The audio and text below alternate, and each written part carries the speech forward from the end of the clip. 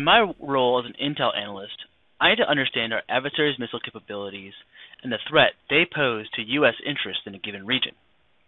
This intelligence collection activity will help shape decisions from policymakers to protect American lives and assets.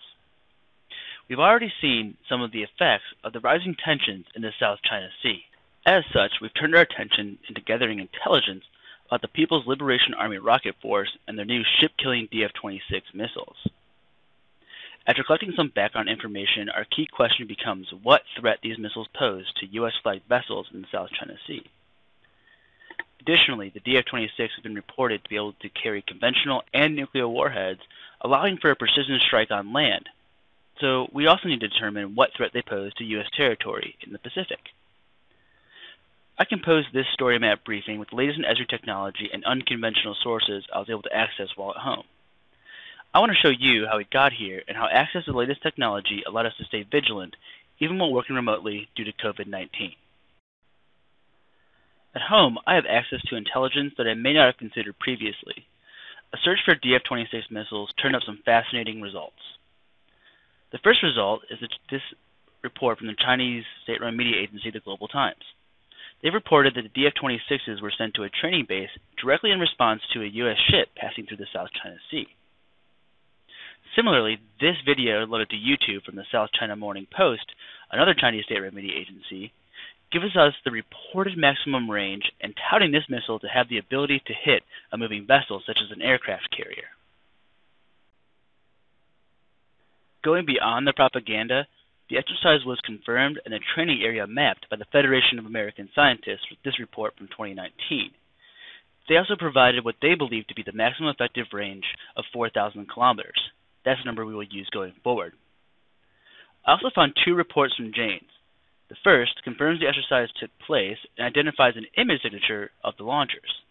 And the second confirms that these missiles have been developed as anti-ship ballistic missiles. In early 2020, it looks like the DF-26s have been deployed again. Follow-up reporting by the Federation of American Scientists indicates new positions in eastern China and perhaps an increased threat. I'll need to add these new locations to the map and rerun some analysis. So let's get into ArcGIS Pro.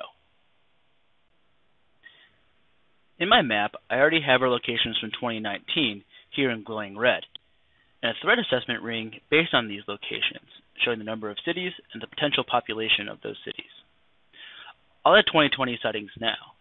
Access to the latest release of ArcGIS Pro makes updating the map with new locations much simpler. Technology enhancements make it possible to load a file and extract locations directly from it. With this interface, all I need to do is drag the Word document I created from the Federation of American Scientists webpage into the input parameters and provide a name. So I can compile future sightings to the same layer. I'll create a template. The template allows me to match the symbology with the rest of my cartography and carry on the same feature class going forward for additional analysis. That way, anytime I need to add something new, it is simply appended. After hitting extract, in a matter of seconds, ArcGIS Pro has scanned through that entire document and plotted the new sightings on the map. To be impactful, intelligence needs to be shared to the right people, and I need to put this where the rest of my team has access.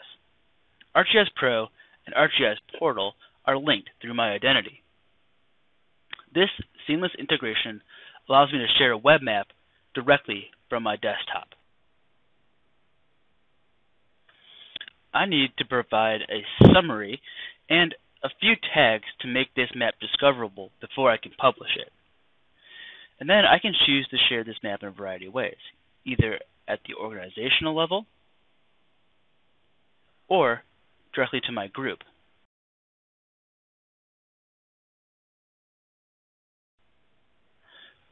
With the team dispersed at our homes, access to WebGIS allows us to take the processing from our laptops and put it on the cloud or server side. That way we can worry less about compute power and more about our analytics. Using the built-in analytics of the web map, I'll create a range ring by buffering new locations. I'll choose our new 2020 sightings and put in the range given to us by the Federation of American Scientists, 4,000 kilometers. I also want a single range ring, so I'll choose the dissolve feature, and then run the analysis. turning on our new range ring seems to indicate that more U.S. territory is indeed in range when the missiles are positioned in eastern China. But these are ship killer missiles, and I need to see which and how many U.S. ships are at risk. For this, I'm leveraging vendor data from Spire and ArcGIS Velocity. ArcGIS Velocity is a new real-time big data analytics platform. By creating a big data analytic, I can ingest the entire live Spire feed containing over 3 million vessels. I can pre-filter the feed by specific attributes and time ranges, so I only have to run analysis over the ships I'm interested in. I can further filter the attributes by U.S. flagged vessels only and write those results out to a layer in my map.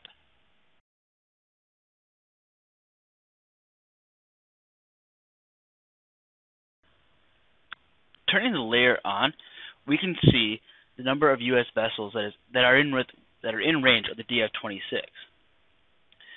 So now we know which vessels can be targeted. The last thing I need to do is configure the pop-up so our analysis is ready to be viewed at a mouse click. To configure pop-ups, I'm using Arcade, a scripting language built specifically for use in ArcGIS.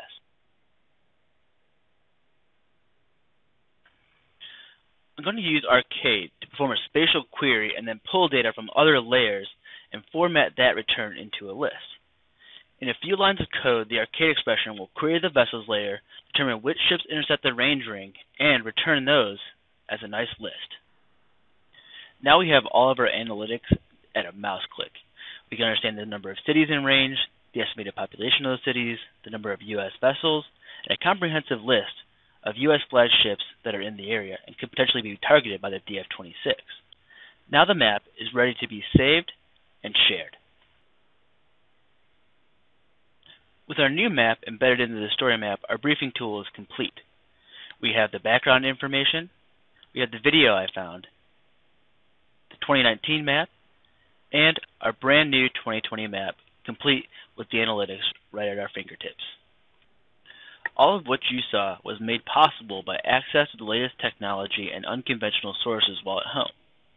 Because the ArcGIS platform has been deployed across multiple networks, I can continue my work on the high side when I get back to the shop. I can tap into additional sources and complete the assessment. By combining analysis from home with the analysis from the high side, I can give decision makers the most timely and relevant intelligence.